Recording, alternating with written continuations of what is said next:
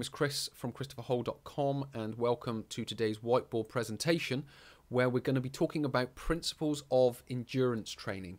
And I'm going to be using my 2017 training plan and calendar to be able to sort of get across some of the principles that that I use when I'm planning and putting together my training for the year. Now, there will be principles that you'll be able to use, but some of this is sort of individual to how it unfolded, but also how I train and the goals that I wanted to achieve. So with regards to some of it, it's just there to help you understand what the principles are, rather than the specific how long certain periods need to be and what you need to be doing in certain periods, because that specific information will be for you to work out. But how it's structured is quite universal, if you can say that. But what I will just quickly do is mention my social channels. If you want to find out more and ask more questions about this kind of thing, come to Facebook, which is Christopher Hole Training. Come to Twitter, which is @ChristopherHole, or alternatively, come to the website, which is ChristopherHole.com/workshops. Click on the Pain to Performance workshop, which is an extension of what I'm talking about here. It's all about how to manage your fitness through a training season. So we talk about injuries, we talk about fitness training, we talk about different principles of how to put fitness and managing injuries together. So it's based on planning, but we also go through 3 different workshops. So it's like foam rolling and stretching, core strength and stability, and sort of exercise technique workshops on there as well. So you can get the most out of your training plan for the year. So yeah, come along to there. But back to today's presentation.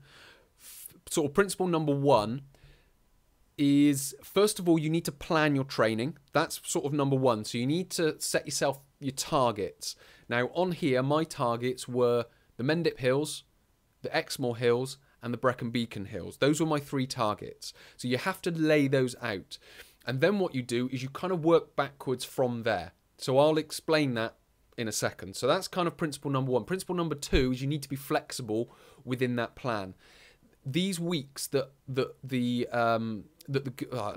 my goals were achieved on, let's say, or my targets were achieved, weren't necessarily that week because of things like weather, because of other commitments that I had that appeared later on in the year and things like that. So it needs to be flexible so you can manage that. Now, if you're doing an event which is on a specific day or on a specific week, then you're going to have a little bit more of obviously a commitment to fulfill it within that. But what you will do, which I guess is then sort of principle number 3, is you will categorize these targets as like category A, B, or C, or category 1, 2, or 3, or whatever it is, but it needs to be done in a priority. So the Brecon Beacons and Exmoor, they were my high priority. They were the ones that I wanted to be in sort of the best condition for. The Mendips was just a stepping stone towards that. So it's being able to understand that there is a priority to it. So number 1, it needs to be a plan that we need to lay out ahead of time. But principle 2 is it needs to be flexible enough that you can manage and manipulate that slightly. And then number 3, obviously that then needs to be put into categories. So if it's races and events, you need to think, right, I want to hit London Marathon, or I want to hit New York Marathon. That's my priority A, or category A, or target number 1. And then you need to build other events around that. So those are, I guess, sort of the first 3 principles. What I will just explain now is the table and how it's structured. So over here is just simply the calendar. This is just the calendar of what happened. Here I've got my sessions on the bike, the miles that I did per week, and then the elevation gain that I had per week. Then I've got what I would describe as like my strength and conditioning. So this over here is like skill, which is the bike training, and then this is just strength and conditioning in the gym. And I've got obviously gym sessions, the total sessions per week, but then you've got all the different phases. So recovery, transition, endurance training, strength endurance training, you've got strength training, maximum strength training, and power training. So you've got all those different categories that I again would work on through the year. Now, if you don't think you need strength and conditioning with regards to weight training and things like that, I would encourage you to really think about it, because it has a massive benefit when it comes to being on the bike or being out on the road running, whatever it needs to be. It does really hold a lot of benefit for you to do that. But again, that's another variable to fit in, because as you can see here, I've got different phases here, and I've also got different phases here, and they both need to work together.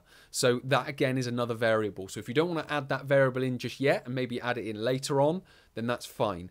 But I would certainly encourage you to think about a strength and conditioning element and a skill element to your training. The skill being the running, the cycling, the whatever it needs to be, and then the strength and conditioning is the weight training in the gym that goes alongside that to support it. The strength and conditioning isn't there for me to hit certain targets where I would have targets for them, but it's not a major priority. The strength and conditioning is the means to the end. The cycling and the Mendips on Exmoor and on Brecon, that is the end that I was looking for. So that strength and conditioning is there to support my means to the end rather than be the end in mind, if you will. So that's how the table looks. So what we can now start doing is we can start thinking about, obviously I talked about the goals that we wanted to achieve and then working backwards from that. So obviously my category A were Brecon Beacons and Exmoor. So what I would do is I would put in a big sort of peak session. So this is me really getting ready for it. So this peak session is approaching the priorities. So you can see here I have 4 weeks to approach the priority of the Brecon Beacons. It's about managing intensity, but as you can see here, it was really building up towards it. So it's gone from sort of like a 2,700 feet of elevation gain in a transition to 3,000, to 3,008, to 4,008, to nearly 7,000. So you can see there's a real big build towards it.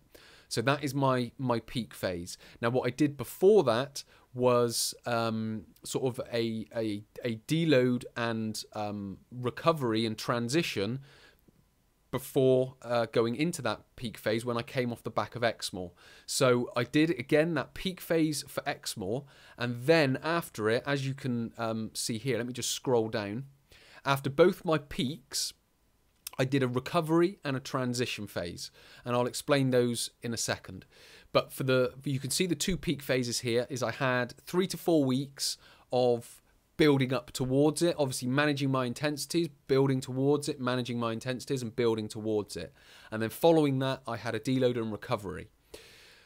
Now, again, if I scroll back up, what we've then got is this build 2 phase. Now, the build 2 phase, I basically trained through the Mendips. So this wasn't of high priority to me. So this happened in the middle of my build phase. So the build phase is basically where I started then to do more endurance training on hills. And then for build 2, this was when I really ramped up my interval training. So if you can see here, build 1, I kind of started at 3,000 and maintained it, and then as I moved into build 2, you can start to see there were a couple of 4,000s, again back into a 3,000, a little bit of time off the bike, and then build back towards that Exmoor where I hit 5,000. And then it goes through a bit of recovery, transition. Now the recovery and transition, obviously recovery is there for allowing me to recover and rejuvenate. The transition is a little bit more unstructured, but I'm staying active. So I'm just kind of building and getting ready for this next phase.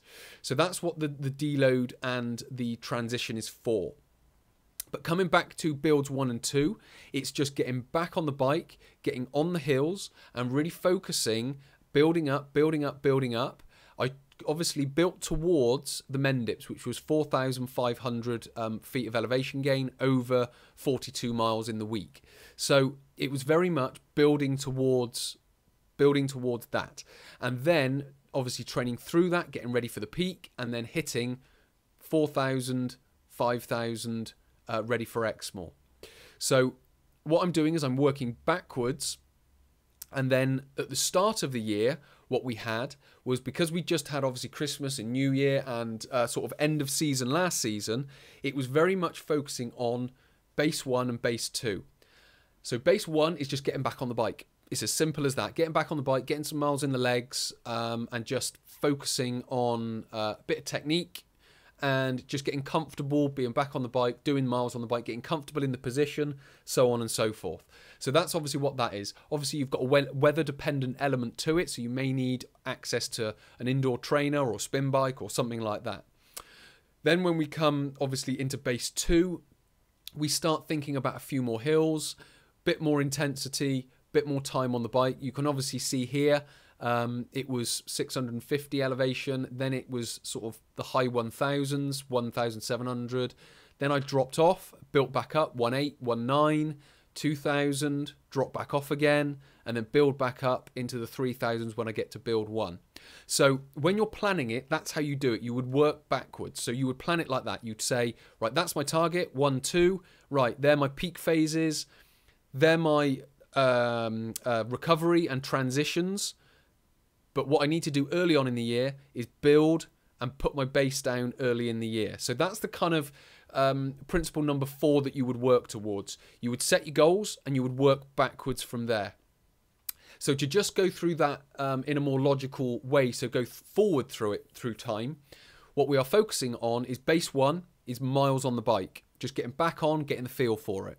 Base 2 is extending that and adding, depending on what your goals are, but mine was adding more elevation in and just adding more time in elevation. Obviously, you can see here, I did 3 weeks, but here I did 1, 2, 3, 4 weeks, and then went back into a deload and then built back in. So we're spending time on the bike, we're getting some elevation into the legs. Giving myself a little bit of time just to rest and recover, allow myself to rejuvenate. I actually had a sports massage course that I went on here, so that played a part in that deload and recovery.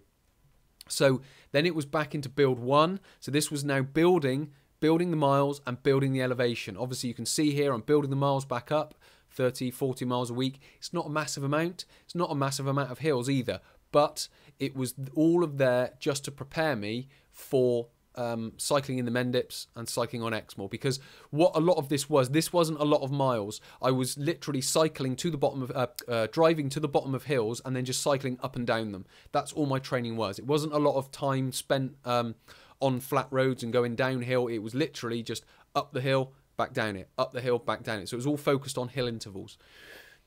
So yeah, getting in those periods of recovery through the year, and then building towards the peak phases, which was Exmoor and the Brecons, giving myself a bit of time to rejuvenate afterwards. So again, I could hit the peak phase with most intensity, getting ready for Brecon.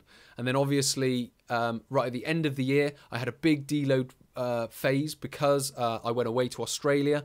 So there was a bit of time off the bike.